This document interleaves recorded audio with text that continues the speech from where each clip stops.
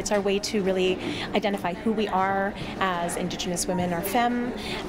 It's our way to really wear our culture, wear our stories in an outward way, but also as allies, it's our way to support Indigenous communities. As mothers across the world are celebrated on Sunday, a workshop in Calgary is taking the opportunity to put an Indigenous twist on the festivities.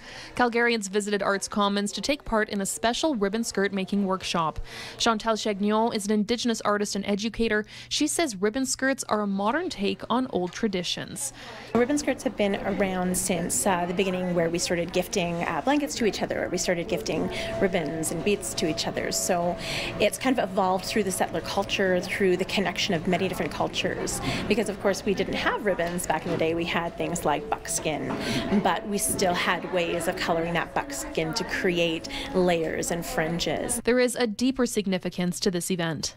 Reclaiming culture was a huge part of being a mother. It was the way that I was able to break that cycle of intergenerational trauma with my own children, but it's also that way of saying we're reclaiming those traditional roots as mothers, as matriarchs in our societies and our families. There's mothers and daughters that are making skirts together. There's a father who's making the skirts for his daughter, and so it's really beautiful to see how we can bring families together and start to really heal those wounds of intergenerational trauma.